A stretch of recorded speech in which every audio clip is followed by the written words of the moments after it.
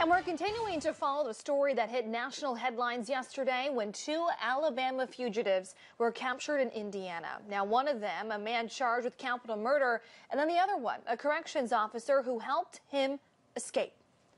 Tonight, ABC 17's Megan Drakis is live with us 4.5 hours away in Evansville, Indiana. Megan, authorities found new evidence which shows the couple was in Evansville as early as last week.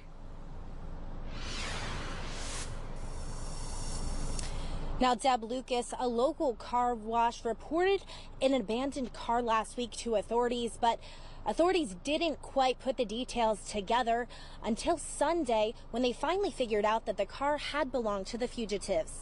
Now, escaped inmate Casey White and Vicky White escaped Florence, Alabama, and then traveled here to Evansville, all while going through multiple cars along the way.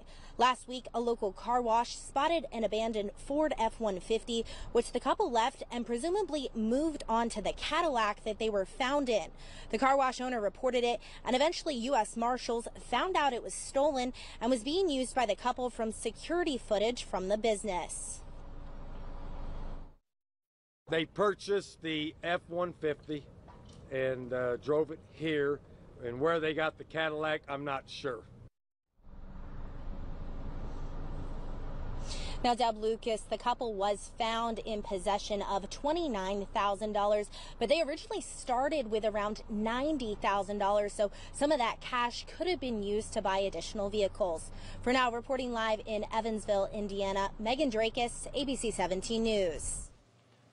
All right, Megan, thank you. Casey White will be sent to Alabama soon to face additional charges for the escape.